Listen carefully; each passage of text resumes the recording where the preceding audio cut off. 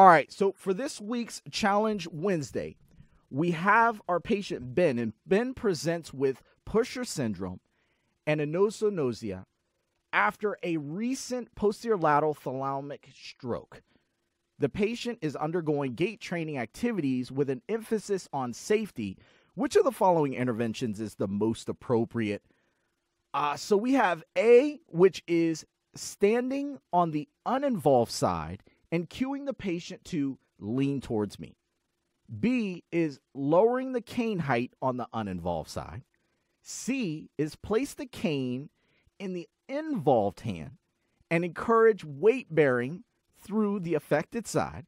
And D is standing on the involved side and pushing the patient away. All right. So we got a lot to do here, a lot of answer choices, really a big mouthful here. Let's go up to the top and break this down piece by piece. So we had Ben presents with Pusher syndrome. All right, let's stop there for a moment. Now, Pusher syndrome is one of those conditions that can come up in the neuro department. You got to really know what this condition is and how to treat it because it can be pretty particular. All right, and so Pusher syndrome, like you'll see later on in the question, it can happen due to a posterolateral thalamic stroke. But a patient who has Pusher syndrome has deficits or issues with their perception of their body's orientation. All right, in layman terms, this patient is really off balance, but they feel like they're upright. Okay, so they feel to themselves that 20 degrees to the right or 20 degrees to the left, they're standing upright. All right. But to you, when you look at them, you're like, no, buddy, you're tilted off space. You're tilted too much to the right, or you're tilted too much to the left. All right, and they're looking back at you and saying, well, no, I feel like I'm in a good position right now. I'm straight up. I'm straight up and down. All right, and so as a clinician, when you look at this particular patient, you see that like, okay, this is a big problem because my patient here is leaning too much to their affected side, to their weaker side, and that is going to produce a high risk for falls, right? Because the side's weak and they can't recover as easy, all right? But this patient has no idea that that's what's going on. This patient feels like they are straight up and down. And if we look at this question, it actually says that the patient has anosognosia, which is a condition where the patient doesn't even perceive that they have a problem. They lack self-awareness. They can't even realize that they have Pusher syndrome or a stroke or any deficits. They don't realize that. So Ben here presents with Pusher syndrome and anosognosia. And this is after this posterolateral thalamic stroke. Okay, so now we're off to the right speed, right? Everybody's on the same page. Now, let's continue down the question. It says the patient is undergoing gait training activities with an emphasis on safety. And that makes a lot of sense to me. Obviously, we want to get this patient back to being able to walk appropriately with the right assistive device. Okay, great. And then we have this emphasis on safety because we know that the patient is leaning towards the affected side. Okay, so which of the following interventions is the most appropriate? And then we have our answer choices. Now, can I slow up for one more time, all right? One more time. I want to tell y'all something about Pusher syndrome. You know how I was telling you how it's like the patient is off-center, that they're leaning towards the affected side, the weaker side, all right? And they feel like they're right up and down, but they're actually leaning towards the side. Okay, great. The problem with Pusher syndrome, though, is that they're using their sound extremities, like they're using their good arm and their good leg to actually keep pushing themselves towards the weaker side.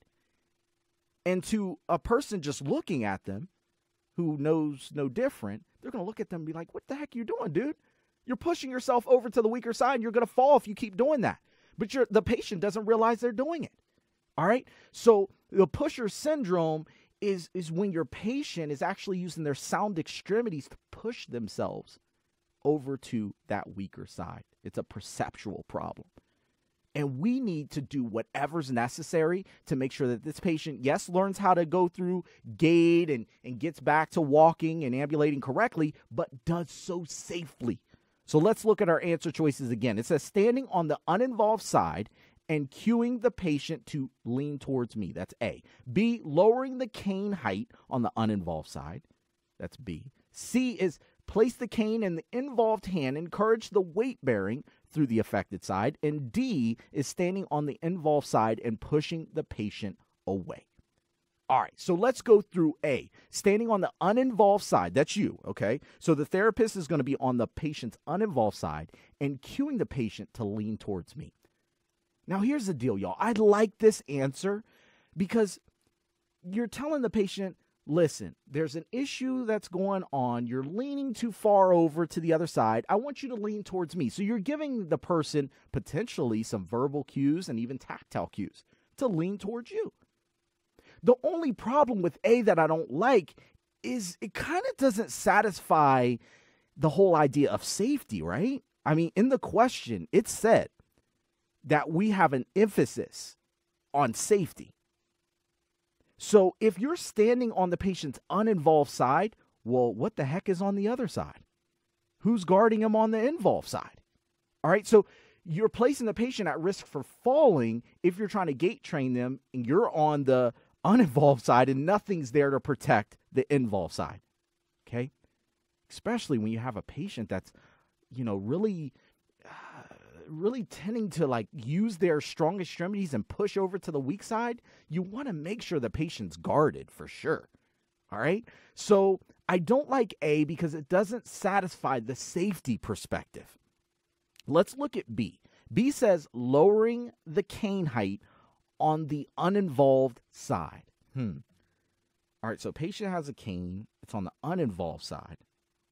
And we're talking about lowering the cane height. Like, what would that really do? When I think about it, if we lower the cane height, what does it do to the patient? It causes the patient to have to shift their weight over to that side, right? Because the cane height's small. I mean, just think about this for a second. I know you might be driving or with the weights right now, but put your hands down to the side and imagine that you had a smaller cane that you were using, with, let's say, your left side. And you'll see that, well, if the cane's a smaller height, you have to lean over to that side, right? And that is exactly what this is talking about. Lowering the cane height on the uninvolved side, which shifts the weight away from that weak side. Is that what we want? I mean, I would say, yeah. I mean, I think that that's a good strategy. That's a good intervention to get the weight away from the weak side. So I like it. Doesn't mean it's the best answer just yet. Let's look at the rest. So C, place the cane in the involved hand and encourage weight bearing through the affected side. Now, here's the deal. Didn't we say from the basis of pusher syndrome that the patient is already pushing to the affected side, that they're already pushing to that weak side? So they don't have a problem weight bearing on the weak side for no reason at all. I mean, they don't have that problem. We're actually trying to get them away from doing that. So I wouldn't place the cane in the involved hand. First of all, they're weak on that side. The cane needs to be on the uninvolved. Okay, so that's one reason why I don't like it. And the other reason is I don't want them to weight bear more through the weak side. So C, I just don't like it. It violates a lot of the basic principles of pusher syndrome. So I'm going to go ahead and get rid of that one. B is still our best answer. Let's look at our final one right now. It says D, standing on the involved side and pushing the patient away. So that's you standing on the patient's weak side and trying to push the patient away from the weak side. Should you do that? Now, I would say that that's also against the principles of pusher syndrome. All right, think about it. If you're trying to push the patient away from that weak side and the patient really feels like you're pushing them over right now, the patient is actually going to feel like by you pushing them, you're actually trying to push them over and make them fall. So what are they going to naturally do? What's going to be their instinct? Hey, they're going to fight you, and you're going to reinforce them pushing more to the weaker side. It goes against the pusher syndrome principles. And so D, I do not like that answer either. All right.